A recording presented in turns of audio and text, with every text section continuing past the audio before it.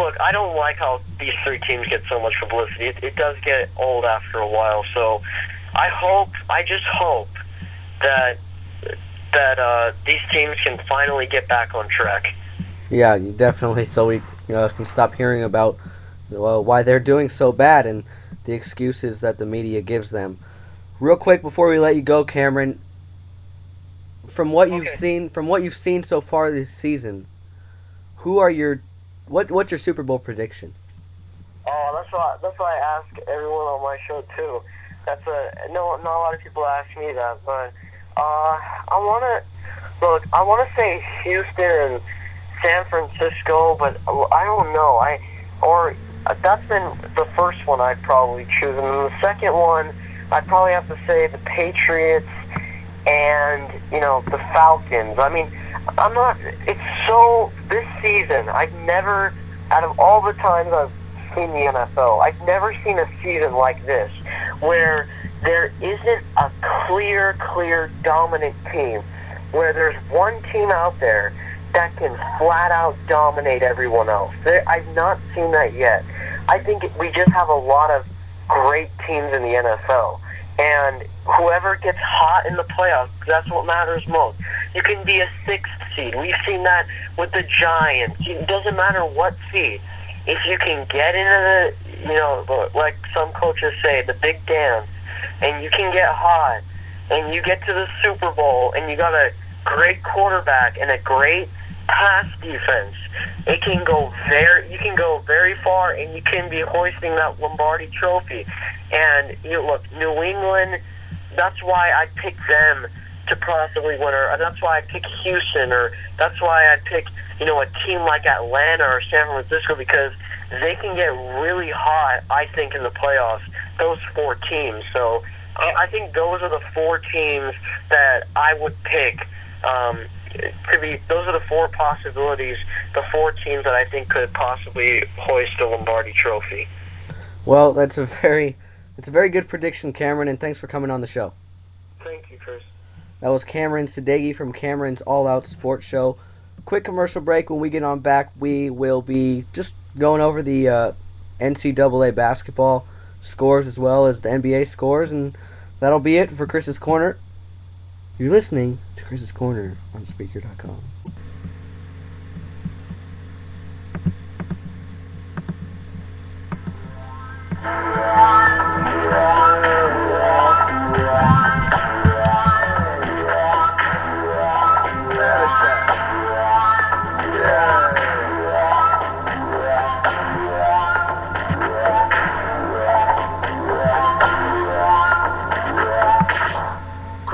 Welcome back to Chris's Corner, our final segment of the show today. Great job by Stephen Hughes and Cameron Sadeghi, our national sports correspondents here on Spreaker.com, giving their insights on college football and the NFL. Real quickly, we'll look over in the NBA right now. Cavaliers and Magic just got underway. Hawks and Bobcats tonight. Bobcats are 6-4. 6-4. Thunder and Celtics. In the past, this would be a huge matchup. Celtics are 6-6 this season. Yeah.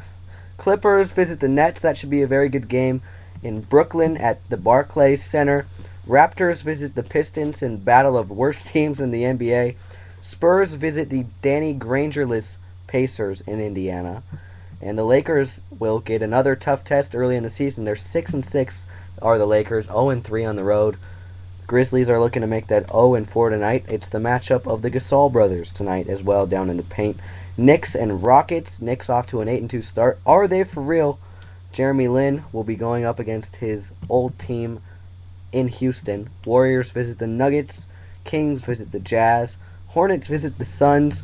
And the Timberwolves will head up to Portland and play the Trailblazers. It's just so early in the NBA season. There's not much to talk about. College basketball today.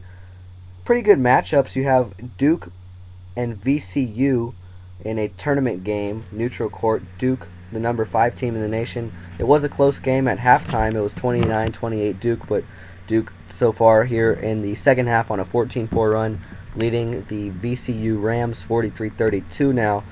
Kentucky, obviously not what they were last year, still the number 8 team in the nation. 71-50 over LIU Brooklyn.